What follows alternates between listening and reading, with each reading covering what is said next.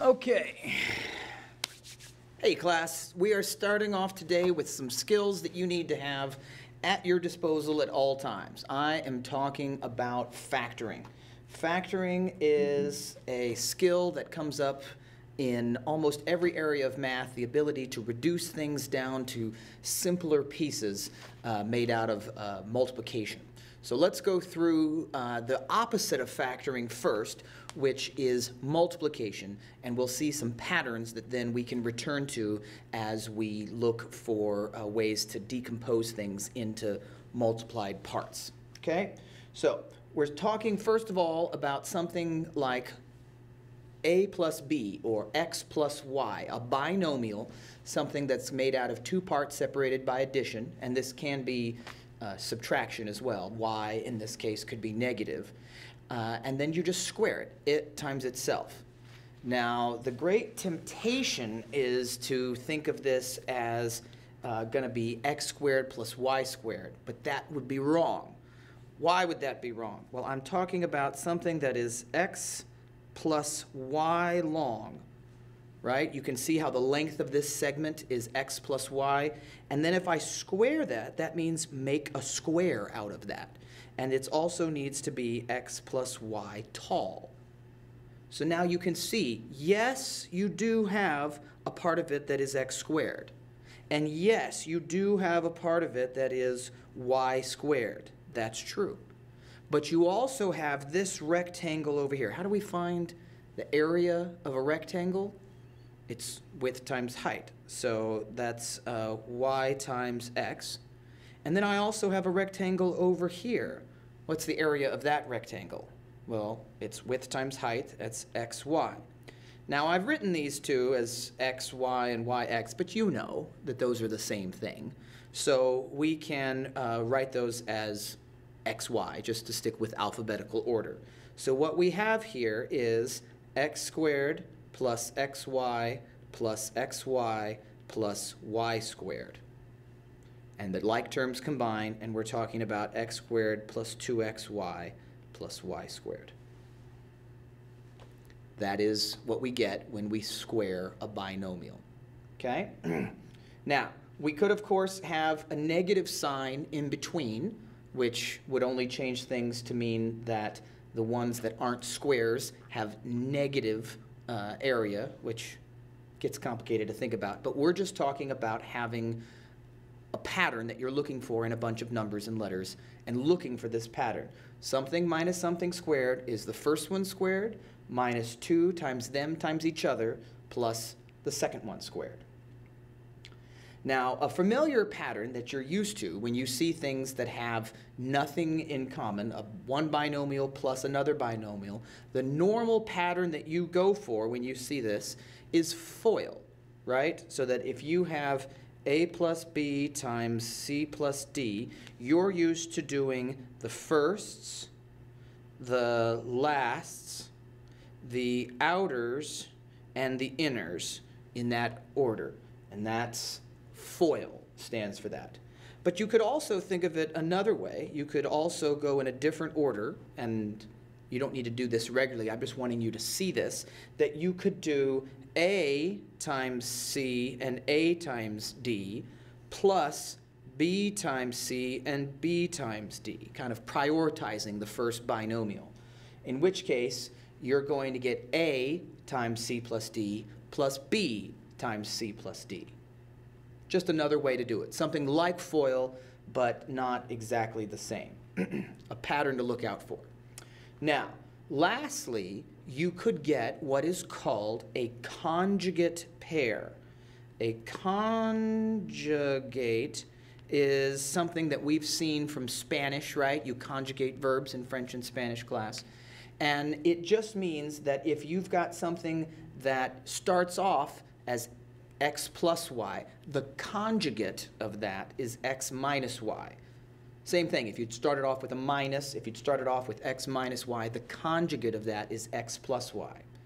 And when we multiply these together, I'll write it out here long way for you, is there's going to be some great cancellation that goes on. We're going to have firsts and outers and, oh, I did not put a minus sign in there. Sorry about that. Firsts and outers and inners and lasts. And you notice I put my like terms together, that I had these guys together, these guys together, these guys together. There's only one thing that actually has a like term to combine with. And when we put this all together, we get x squared plus nothing minus y squared. That simplifies to x squared minus y squared, which is the pattern that we're talking about. Something times its conjugate equals the first one squared minus the second one squared. Okay? Now, look at this page. Have these patterns in your mind. These are the factoring tools, the main tools of factoring that you should already know from Algebra 2. We're going to also need these to go backwards. This is written out as multiplication. You need to be able to see these patterns so commonly that you can take them backwards as well, okay? So factoring is those simple processes done in reverse. Again, we're going to look to see if everybody has anything in common, greatest common factor. Then we're going to look for perfect square trinomials. Do you have something where you've got a term that is the first one squared? So for example, what if we had k squared plus 12k plus 36? So I look at the first term and I say, is that something squared? Well, duh, it's k squared. That's the name of it. Then I look at the last one and I say, is that something squared? Well, obviously, that's 6 squared. And then I look at the middle and I say, is it the first one times the second one times 2? And indeed it is. It is 12, which is 6 times 2, and k, the first term of my binomial. So that means that this is a perfect square trinomial. It's the first one plus the second one squared. Next up, we look for the difference of squares. This is real easy to spot because it's just going to be two numbers separated by a minus sign, and numbers include letters, BTW. So we're saying 25 is a square, and so is b squared, right? I mean, the square root of the first one is a nice, easy number. The square root of the second one is a nice, easy number. Therefore, this must have come from the first plus the second times the first minus the second. That's difference of squares. As long as the first one is square rootable and the second one is square rootable, everything will be great. And then, of course, there are just those rotten, messy ones that don't clean up very nicely. So, for example, if we had b squared minus 11b plus 28. Well, if I'm trying to factor that, there's not a square root of 28 that's any nice number. And so I need to think about what is 28 made out of in terms of multiplication. There's 28, which could be 1 and 28. It could be 2 and 14. It could be 4 and 7. Those are the ways that I can dissect 28 via multiplication. So I'm thinking, the question I'm asking myself that you need to ask yourself over and over again is what multiplies to 28 and adds to negative 11? So I look over here at my possibilities and I say, which of these can make 11 via addition or subtraction? So this could be 12 or 16. This could be 29 or 27. But this can be 3 and ding, ding, ding, ding, ding, 11. And there was much rejoicing. So that means that this is made out of b and 4 and b and 7. And the question is, are they plus or are they minus? So if I do them both plus, that will make positive 28 when I switch back to multiplication. But if I make them both minus, then that's the only way that I'm going to get that 11 right there. So that has to be the answer. Now, sometimes the problems get to be a little bit more tricky, and you've got more terms than just 2. Grouping is a procedure where we only look 2 at a time. Later we'll see you can do 3 at a time or stuff like that, but we won't go there yet. What I'm wanting you to do right now is when you see a problem that's got 4 terms, your first instinct should be factoring by grouping. So for example, here's a problem that in the past would have daunted you, would have been scary, and instead you're going to look at it and say, I'm just going to take these 2 at a time and these 2 at a time. And the way you knew to do that was simply having 4 terms. It's not going to be a quadratic of the form we've been talking about. Difference of squares, just 2 terms. Perfect square trinomial, trinomial, 3 terms. Here, 4 terms. Quadranomial, for those of you who love Latin. The first 2 terms, what's the greatest common factor of the first 2 terms? Well, I look and say 21 is a multiple of 7, and so is 35. And then everybody's got at least 2 p's. So I'm going to take out 2 p's, and I'm going to take out 7. All right, so what does that leave me in the first one? If I've taken out 7, I'm dividing. That'll leave me with 3 in the numbers and 1 extra p that I haven't covered. On the second one, 35 divided by 7 is -5, but I've taken out all the p's. Don't need to do any more. On this next group, I look and I say, not everybody has a p, so I'm not going to take any of those out. And then is everybody a multiple of 9? No. Is everybody a multiple of 5? No. Everybody's a multiple of 3. So I'm going to take out -3, and I'll come back to that negative in just a second. I'm going to take out -3, and that leaves me with 3p minus 5. Now, maybe your instinct was just to take out 3, positive 3, in which case you would not have ended up with the same thing in parentheses here as you did here. That is the sign that your factoring by grouping didn't work. You must get the same thing in parentheses in both cases. Now, you can group these down and say this is all 7p squared minus 3 times 3p minus 5. The temptation, the urge for some of you, I'm looking at you, is to then write, well, there were 2 3p minus 5s. No. Think about what happens if we try to multiply this back out now. We're going to take the 7p and it's going to land on both of those, which was what happened up there. And then we're going to have the -3 land on everybody, which is what we did over there. We don't need 2 3p minus 5s. 1 is enough. Don't get carried away. Don't do it. Okay? That is the way to do factoring by grouping. Okay, so one last thing is that this grouping technique is something that helps us avoid guess and check. Now, you will catch me from time to time doing guess and check to factor the really hard ones, but I don't like it. It's really only useful when you've got primes.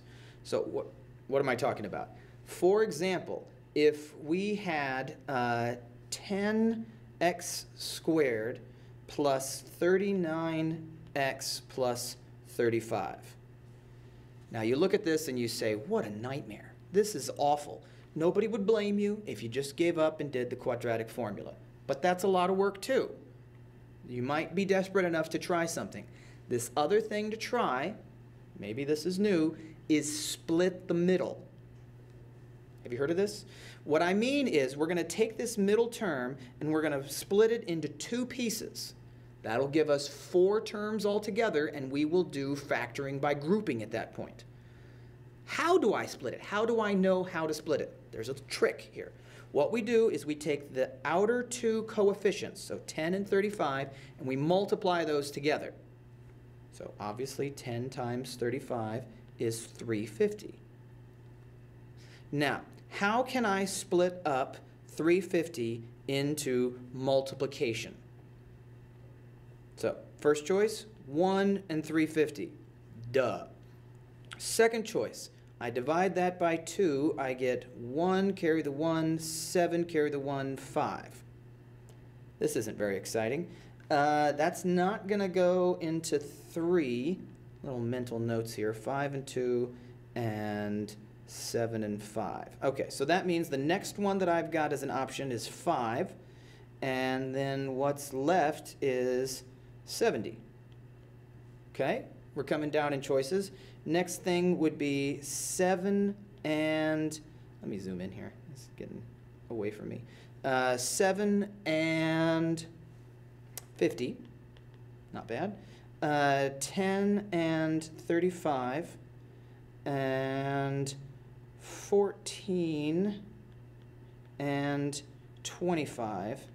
And I think I may be done at that point. Yes. Okay. When you get down to the square root, you're done. So here are all the ways that I could chop up 350. And I need to find one of them that will add to 39, the middle term that I had over there. I'm just decomposing, ripping apart this 39. And obviously, I had to go all the way to the end. The last one there adds to 35. So that's how I'm going to split it. 14x and 25x make 39x. I've split the middle term into 2 pieces. There's 10x squared, and there's still 35. I've made a 4-term quadrinomial that will now factor easily by grouping. This has a common 2x, which leaves me with 5x plus 7, and this has a common 5, which will leave me with 5x plus 7. Oh, look, it worked. I got the same thing in parentheses. I take it down, 2x plus 5 and 5x plus 7. That is split the middle. Now, these can be pretty difficult, and it might not work with any of these. Yikes. So, last-ditch effort, the thing that always works, is the quadratic formula. It's not always fun. You would want there to be some other way for it to factor first to try, but worst case scenario, you can always factor a quadratic with the quadratic formula. Do you know how to sing a quadratic formula? All together now. X is equal to negative b plus or minus the square root of b squared minus 4ac all over 2a. Let me write that down.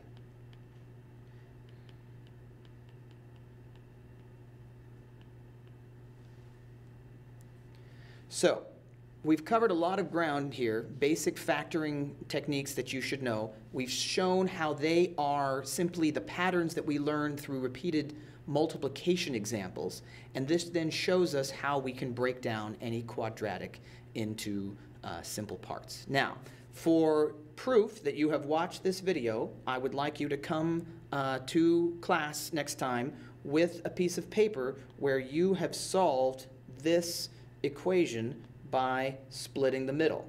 So please demonstrate to me that you have been paying attention by splitting the middle, again, multiplying the outer 2 coefficients, and then finding some way to take that middle term that then still multiplies to that number but adds to this number. That will then allow you to do factoring by grouping and get this down into 2 binomials multiplied against each other. So, if you have any questions, I'll see you in class. Thanks.